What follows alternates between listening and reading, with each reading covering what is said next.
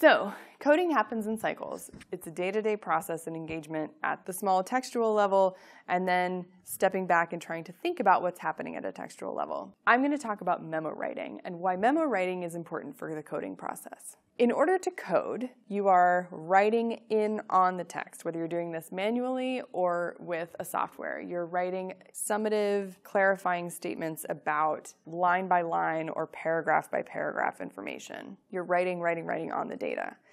A memo is really important because a memo will help remind you along the process about what did I write about today? What struck me today? Did I notice something that I expected to see, that I expected to learn based on my literature review?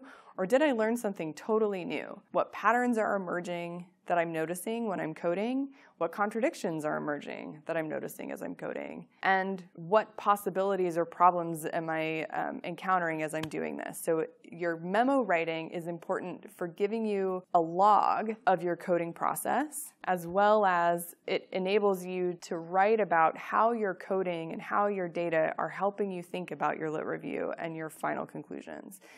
Coding is a slow process. People who are used to doing statistical analysis, you finally get your data organized in a way that you can run a model, and you press the button run, and it runs, and now it's analysis. Coding is much slower because it's in the reads, thinking about it, and then stepping back. So keeping a memo and keeping different types of memos to help remind you where you are in the process and what you're thinking about is a really important way of moving from the coding to the theoretical intervention. And it also helps you write up. So it is a way to feel like you're making progress when it feels very slow. This will be a very succinct way to talk about cycles of coding. Generally, we think about coding as an iterative process where you move from the small level to the big level and back to the small level. And you do it often, even if you're not writing about it in your memos, you tend to do this intuitively. So your first cycle codes you approach as what emerges from the data at the textual level. So you're reading, examining the data thoroughly, and you get your first impressions, and you are going page by page, line by line, making notes about what you understand. Second cycle coding is when you step back and look at your notes and you're categorizing or collapsing your codes to understand your patterns. And the patterns, again, are around frequency, sequence, similarity, and difference, although there could be other kinds of patterns as well. And cycle 1 and cycle 2 happen over and over and over again.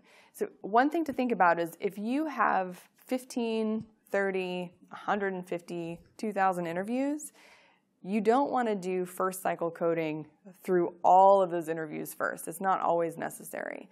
Your first cycle codes you could do if you select out 5, 20 interviews. You can select them out and do commit to doing first cycle coding through those first 5 to 20 interviews. And then those can give you your set codes. That gives you a pretty good idea of the main codes and themes you're going to write from. It can obviously emerge that other codes will become important as you do coding with other interviews or other visual data. But often people think they need to do first cycle coding, this very slow in the trees process, through all of their data, and that's actually not really true. You can do a sample of that first and then do a second cycle with that sample, get an idea of what codes could be collapsed, which codes could be expanded, which codes are going to be important, which codes are not going to be important, and then use your second cycle coding process to guide you through the coding of the rest of your data, the rest of your interviews, or the rest of your visual data. Always keeping in mind that you might still come across things that you didn't expect. So it's not that you just want to say, I've done 5 interviews and I'm just going to use that. You still want to have an eye open for things that might emerge in your subsequent interviews. It's just that you don't necessarily need to be quite as in the trees about it. Your third cycle coding is